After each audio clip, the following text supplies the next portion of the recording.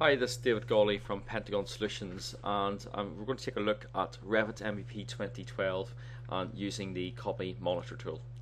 The Copy Monitor tool is also used in Revit Structure and Revit Architecture, and it's a fantastic tool for collaboration. So let's say I'm a mechanical engineer. I'm going to create a new file based on my system's default template. I'm going to hit OK. I have the architectural model that I want to actually reference in, but the architect has some datums or levels and information that I need to use. So let's go to the insert, let's link in the Revit model from the architect, and let's take in the architectural layout. So what the Copy Monitor tool, what we're going to do in this case is we're going to copy and monitor the levels. So I'm going to pop it out to the east view, and you can see that the architect has level 0 and level 1. He also has a couple other levels for various ceilings. But you can see within my model I have level 0 and level 1. So what I'm going to do is actually use the Copy Monitor feature in here. So on the Collaborate tab on the ribbon, we're going to go to Copy Monitor, and we're going to use Select Link. So we'd use this to select our current linked architectural plan, and you can see the contextual editing in the ribbon frees up. So I don't want to use the copy feature, I simply want to monitor in this instance because I already have these two levels in.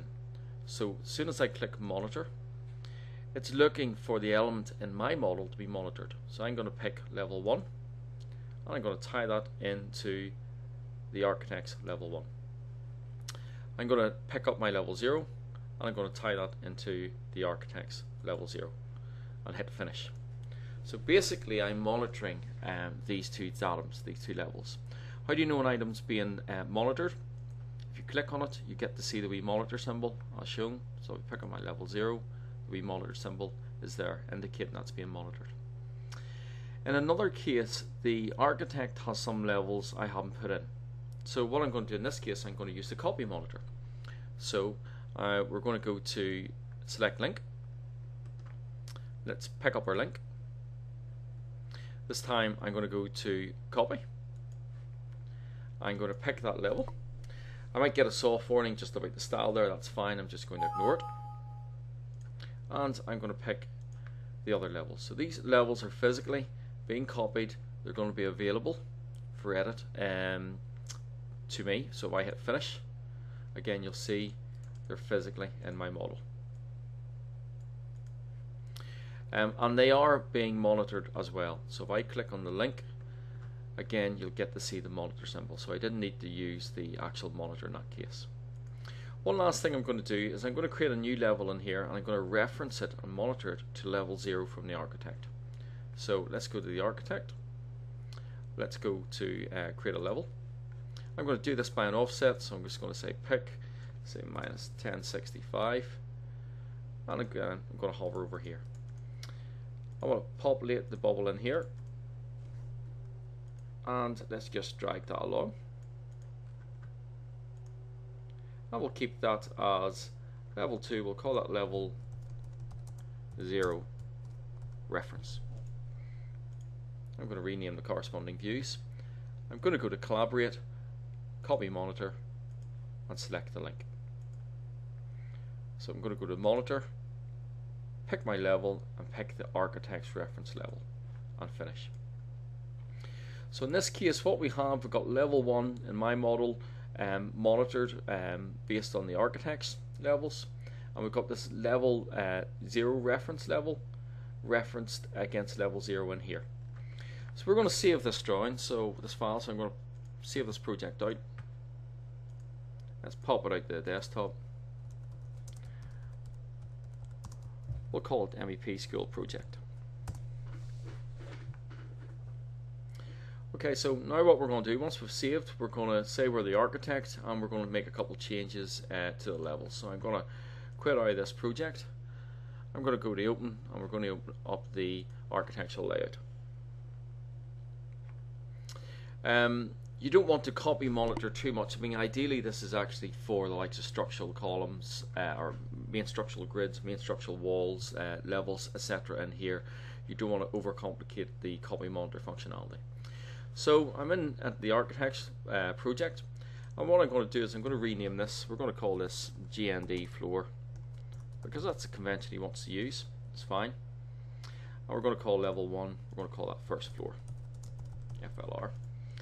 But what we're going to do with our first floor, we're going to pop the height down to 3.8 meters. That's going to change, that's going to calculate all our different ceilings or slabs, because it's going to adjust the whole model. Again, it's a very powerful feature in Revit. A change in one view is represented by a change in all views. So I'm happy with that. I'm simply going to save. So I've changed the actual first floor level. I've also renamed those two levels. So mechanical engineer, as soon as he clicks on his project, it opens up. He's going to get a warning saying you need to do a coordination review. Oops, sorry, wrong drawing, wrong project. We'll bring in our MEP school project. So the mechanical engineer, he'll actually get a notification here. As you can see, instance of linked Revit file needs coordination review. That's fine. So that's clearly indicating I need to coordinate a review here. So you can see the changes coming through from the architect, first floor, etc. But you can see my levels haven't moved. That's because I need to do coordination review. If I go to collaborate in here, we can go to coordination review and select the link. So I'm going to click on my link file, and again you'll see this coordination review in here. To see the actual items being changed or the elements being changed, I simply click and it's highlighted. So you can see these are name changes. And this one here is where I've moved the level by 200. The nice thing about this is I've got my actions, what I can actually do in here. I can postpone, reject, accept the difference, or rename. Again, in this case I'm going to accept this and just say to rename. Rename and rename. And I'm going to accept the change in level. If I wanted, I could add in a comment. And this is quite important because we can actually create a report from that. So we can go into create a report. I'm going to pop it out to my desktop. So that's created a report, and we can keep this. We can keep this and use this to review any meetings, etc. in there, or we can keep it for important changes throughout the project. So again, on my desktop in here, you can see my MEP school project. So I'm going to double click and let that open up in the background. Comes in as HTML.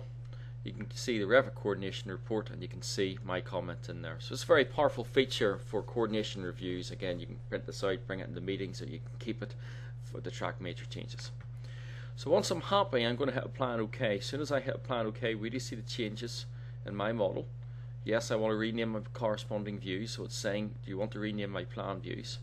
So what we've actually got is my views in here have actually changed.